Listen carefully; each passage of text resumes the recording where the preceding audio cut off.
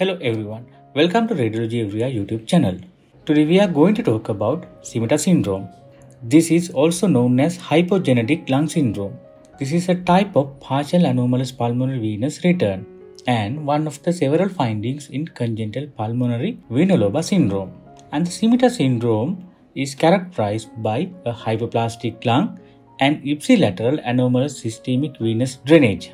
It is almost exclusively occur on the right side. This anomalous vein usually drain into inferior vena cava, it's the most common type, or coronary sinus or right atrium, or hepatic or portal vein. When considering the clinical features of Scimitar syndrome, infants can present with sign of heart failure. Among adults, this is most frequently asymptomatic, but you can see recurrent pulmonary infections, dyspnea on exertion, and right to left shunt, which is leading to pulmonary hypertension and Eisenmenger phenomenon. And you can see number of association conditions of Scimitar syndrome, which can be either congenital heart disease like ASD, VSD, tetralogy of palate, and PDA, or ipsilateral diaphragmatic anomalies like accessory diaphragm, diaphragmatic hernia, or you can see the localized bronchiectasis, horseshoe lungs, vertebral anomalies like hemivertebrae, and genitourinary tract abnormalities or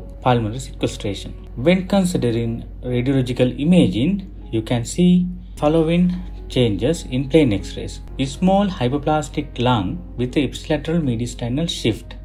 The main finding is anomalous draining or Scimitar vein. This is a tubular shadow structure. It's resembling a curved short of turkey. It's called as Scimitar. And this is parallel to the right heart border and running towards the base of the lung. And this vein is not seen in half of cases on chest X-rays. And you may see blurred right heart border. And contrastinous CT chest is the best technique for the evaluating lung and evaluating abnormal vein and where it drains. In treatment and prognosis of Scimitar syndrome, surgical correction should be considered if there is significant left to right shunting and pulmonary hypertension. And anomalous vein can be re-implanted directly into the left atrium.